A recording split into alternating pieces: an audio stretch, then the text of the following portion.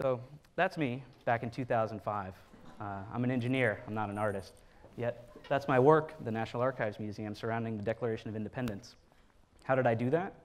Well, I used what I call computer-assisted craftsmanship, which is to use technology to make design, measuring, and building things easy for anyone. But I'll tell you more about why I think that's going to end up changing your life in a minute. First, I want to do a real-time preview of how this technology can be used to make in-ear devices. So we have a volunteer, Zoe, and I'm actually going to do a live demonstration of our scanner on stage. So, give me 1 second. Hi, Mom. If you could put these headsets on. Mm-hmm. Thank you. So the 3D scanner is actually 3 systems in one. It's a laser scanner, a tracking system, and a ring scanner. So we're going to use all those 3 scanners at once in order to capture a full scan of Zoe's ear. And you'll see on the left side of the screen a live view of her ear. So that's her ear. I don't know if it's hard to see or not. I can see it better on my screen. But so what I'm going to do is I'm going to start the scan, and I'm going to do a quick scan of her ear canal. So those little blue lines that you see appearing are actually where I'm picking up data from her ear. On the right side of the screen, that is the 3D scan being built. And as soon as I get enough data to spin that around, you'll be able to tell that that's her ear canal I just scanned. It's kind of like painting your ear with light. As I move the scanner around, it's like if I'm missing data on the left, I move it to the left. If I'm missing data on the right, I move it to the right. And then I'll add a little bit of data from her concha, which is the outside portion of the ear. And then the scan is done. So I'll go scan the other ear, and it's pretty much the same thing. So I have to scan the both ears. And you'll see the live image on the left side of the screen, and then the reconstruction on the right side of the screen. Sorry. Mm-hmm. Yeah, I got a lot of hair. So like I said, we're using 3 different systems at once to scan the ear. We're using 3 cameras that are 14 megapixels each. We're streaming 20 frames per second, and so when we complete this scan, we're actually ending up transferring about 30 gigabytes of data. So now that the scans are complete, I'm going to step back out in the front here. We're using computer-assisted craftsmanship to do this 3D scan. And what that is it's a 3D scan in similar technologies like computer vision and image processing. We take that, we're essentially giving computers eyes, ways to see and measure the world. And then with 3D printing and similar technologies such as CNC machining and computer-aided design, we're actually giving computers hands, ways to build and create things on the computer. By combining those 2 technologies, we actually end up with computer-assisted craftsmanship, which is the computer enhancement of fabrication.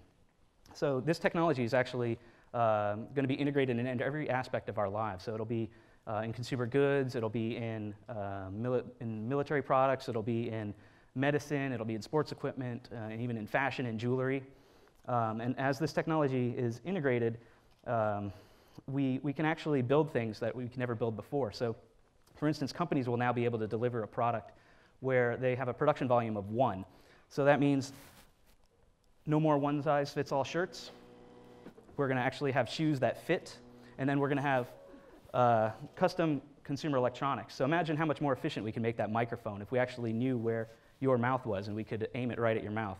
Or if we could reduce carpal tunnel syndrome by 3D scanning your hands and then producing custom keyboards and mouses for you. We're going to come to expect that level of craftsmanship from all of our products that we buy. But it's not just the products we buy that are affected. It's actually going to change at home as well. And it already has for some. So if you have a pet, you can actually 3D print a custom water bowl for your pet that's portable that also serves as a carrying case for your water bottle. Or you could have a unique way of storing stuff. In this case, memory cards for a photographer.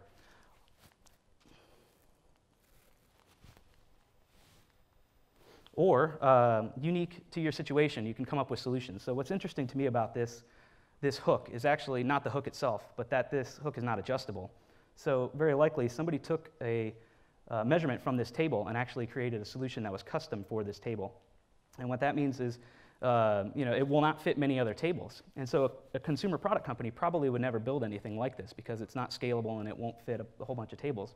But that's really the point, is that you no longer have to settle for mass-produced items. You can just build your own. So in the past, in order to build something like that, you would have had to have a machine shop like this. And not only would you have to own all these different machines, you'd actually have to know how to operate all those different machines. You may even have to apprentice under somebody. Now all that has changed. With computer system craftsmanship, you can just think of what you need in your life and very likely make it. So hopefully you can see that how computer system craftsmanship can be used to start to change your life. But I wanted to give you a few in-depth examples of how 3D scanning and 3D printing are already being used in a variety of industries. And I thought I'd start with the one we're doing here on stage. I can go through this in detail. So our 3D scanner, like I said, is actually 3 systems in one. The probe is a 3mm diameter probe that goes in the ear, and it produces a ring of light at the very tip of the device. And we use laser triangulation to reconstruct that laser. I want to take a second, though, on laser triangulation and explain how that works. So it's best to understand this in 2 dimensions. So you can see there's a camera and a projector. We start by projecting a light on a surface. And so in this example, you can imagine a laser pointer. And if you take that laser pointer, project it onto a surface, and then you rigidly attach a camera to it, we can actually figure out the distance between the laser pointer and the camera. And we can find that distance. We can call that the baseline. As that laser spot hits the surface, we can take a picture of that and figure out the angle that that laser makes inside the camera. And as the surface gets closer and farther, that angle will change. So if we combine the baseline, the distance between the camera and the projector, with the angle that it makes, we can actually determine the distance to the surface using triangulation. So that's why it's a laser triangulation.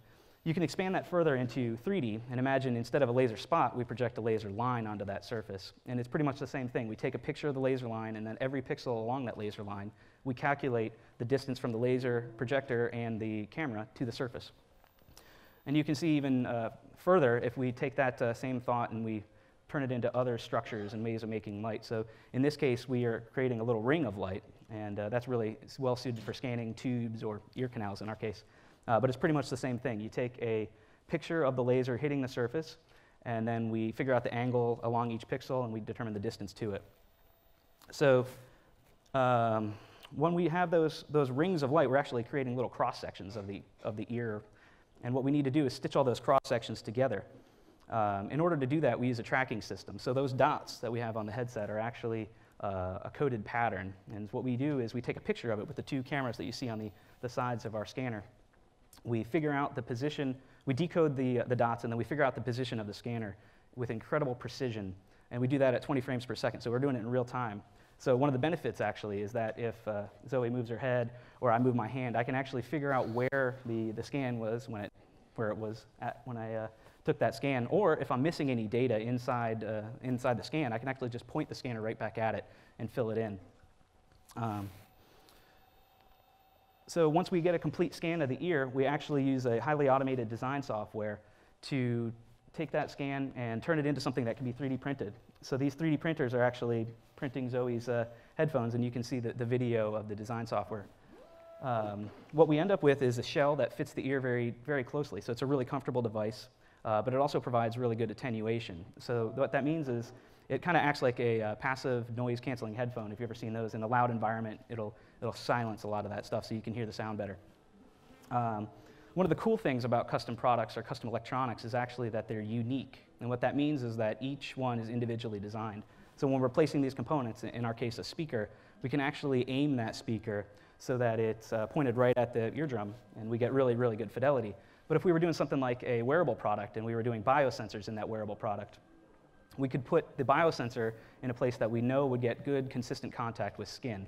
And so maybe we could decrease the amount of light that needs to be put out for a pulse oximeter, or if we were doing some other sorts of measurements that were subject to motion, we could remove those issues from them and actually end up with a more efficient, better biosensor.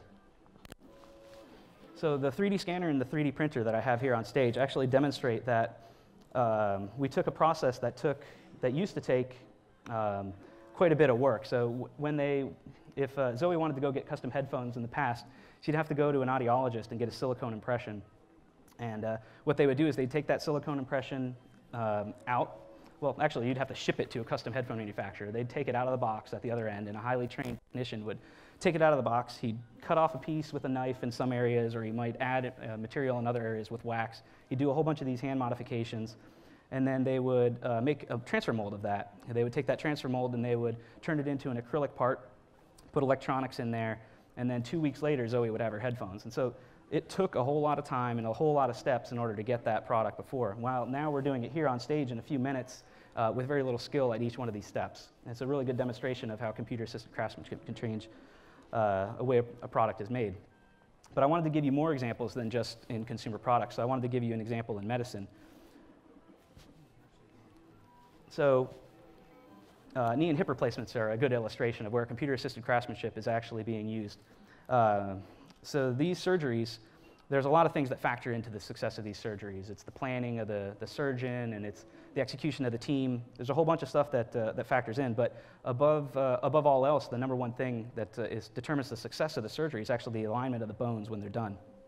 So an alignment of better than 3 degrees will result in a revision surgery of only 5%. Only 5% of people who have an alignment better than 3 degrees will need a revision surgery, while 54% of people who have an alignment worse than 3 degrees will need a revision surgery. So it's like 10 times more people need a revision surgery if you have a bad alignment. Now, as I said, there's a lot of factors that factor into this, but one of the things that stuck out to me in a meta-study with 29 different, of 29 independent studies reviewing the total knee replacement surgeries, traditional total knee replacement surgeries with computer-assisted knee replacement surgeries, found that in total knee replacement surgeries that did not use computer-assisted technologies, misalignment occurred 31% of the time, while if they used the computer-assisted technologies, they only occurred 9% of the time. So you can just imagine what it means to the people who underwent that surgery and then the potential revision surgery, that this computer-assisted technology reduced the occurrence of misalignment by 3-fold. And then you can also imagine where all the other medical surgeries and things that we could use this technology. It's just a really exciting time for medicine. So you may have already experienced assisted craftsmanship yourself. In the dental industry, there are several companies have already created solutions where you could take crown and bridge work and automate a lot of those steps. So you can go to a dentist right now and they can 3D scan your teeth with a wand, and then they can design a crown and then have it milled all in their lab, all in their office. This process takes about an hour and can be done in a single visit, where the old process would take 2 or 3 weeks, and it would require several visits to the dentist. And so this is really revolutionizing the dentist industry already. So also in fashion, there is a whole bunch of stuff that is happening. In jewelry in particular, a lot of technology this already has been integrated in jewelry. So right now you can go to a website and you can pick out which settings and in which styles and which shapes and which patterns you want. You can put them into a custom design, whatever unique pattern you want to do, and you can actually send that to a designer who does highly automated design software. He'll combine all those things into a custom jewelry piece for you, and they'll 3D print it. Then they'll use that to make a cast in metal, and then they'll deliver it to you for a lower cost, better product, and faster time. And it's not only the customization that is revolutionary. In jewelry, they're actually being able to do things they simply couldn't do before this 3D printing and design software. So they can do really thin walls that are consistent. They can do spirals and prisms and nested designs that they just couldn't do beforehand. And I really know jewelry. I actually grew up in a jewelry store. My father is a jeweler. He's been doing jewelry for over 40 years. We actually did my wife's engagement and wedding rings using computer-assisted craftsmanship. So that's her engagement ring. And the design we did on the computer, we 3D printed it, we had it cast in platinum, and that whole experience was enabled using computer-assisted craftsmanship. And I think soon you will all experience it at least in some points of your life. So I wanted to give you a little bit more detail on the first story, the Declaration of Independence, just because it's a really good summation of how computer-assisted craftsmanship can take an engineer and turn him into an artisan. So what happened was the National Archives Museum was looking to update their cases that surround the Constitution, the Declaration of Independence, and a whole bunch of other documents. And so they wanted to make some improvements to the design, like they wanted to make it into a rounded design that matched the rotunda walls a little better. They wanted to do some security enhancements. They wanted to do a whole bunch of upgrades to modernize it, essentially. And they did it all on the computer initially. And what happened was when they got the proofs back to see what the design looked like, it actually looked really, really mechanical. It didn't have the same look and feel of the original. And so they ended up calling me to see if I could help out, and we came up with a solution to help them out. But at the time, we didn't know about computer-assisted craftsmanship. We didn't really know. So we just called it digital restoration. But essentially, we did exactly what I'm describing here, which is kind of, it's just a cool story. So, so you can see in the top of the screen there, the original bronze case. When people had come to look for over 100 years at the documents, they put their hands on the bronze case surrounding the documents, and they had worn out a lot of the detail. And so what we did was we scanned that original, we scaled it up 5 times, and so we could use a computer to do stuff to it. We actually 3D printed it, so that purple thing that I'm working on there is the scaled up model. We 3D printed it, and then I added clay to it. So that green stuff is actually just clay that I'm adding back to the leaves. So I added detail to the leaves, the stems, the seeds, and then I 3D scanned the whole thing, and I shrank it back down. And so I not only got it to the right size when I shrank it back down, but I was able to decrease all my imperfections. So it looked like I was a master craftsman when I'm really not. So it was really cool. And then they actually used this, this casting pattern on the bottom to make bronze cases. And so now when you go to the National Archives Museum, you can see my work surrounding all of our nation's most treasured documents. It's a pretty fun project. So computer-assisted craftsmanship, I believe it'll change the way that you do things at home. It'll change a lot of aspects of your life. You'll be able to print whatever you want, be able to build whatever you want. It's also going to change the way companies deliver products to you. They're no longer going to have to make mass-produced products as much. They're going to be able to make much more higher performance products with personalization and things like that that are not really were not really possible before. So we have actually a demonstration of that here. Hope they're done. So Zoe's headphones are actually done. These are custom molded to her ears. Do you have any music on your phone? Yeah. So that's right ear. Red for right, blue for left.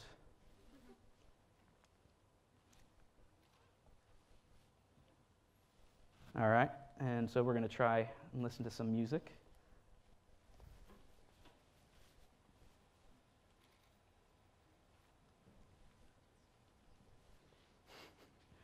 How do they sound?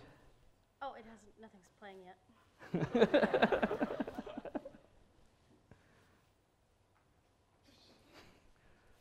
They work? I think I put this one in crooked. Yeah, actually, sometimes if people put them in upside down, so we got to make sure that they're this way. Like that? Yep. That's fantastic.